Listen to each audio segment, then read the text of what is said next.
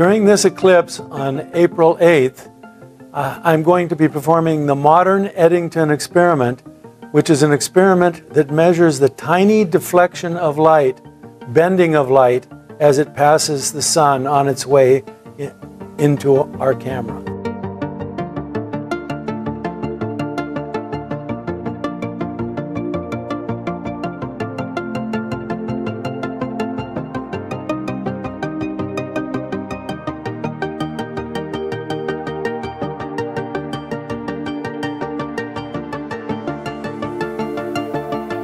In 1919, Eddington's experiment proved Einstein's theory because the deflections of the stars were twice as large as expected by Newton's theory, Sir Isaac Newton.